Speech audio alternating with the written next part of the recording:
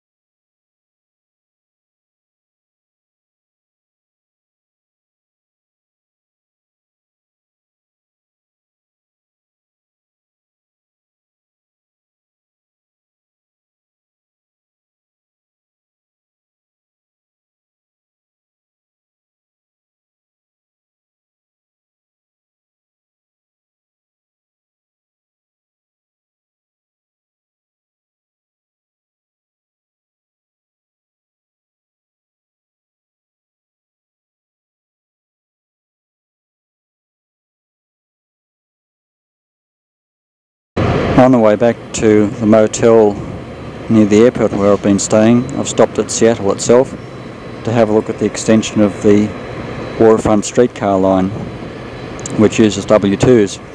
And this is some of the work going on for the line, which is due to open sometime this month. Interestingly enough, across this bridge they seem to have made up their own rail.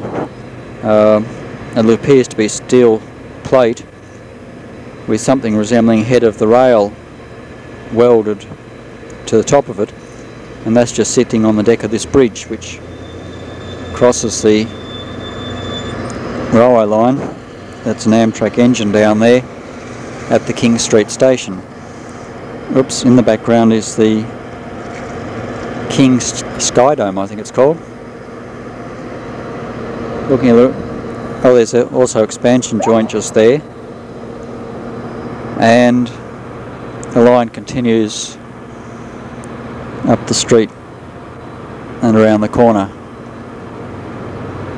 I will come back here just before I leave mainland US, late July, early August, just to see it hopefully in operation.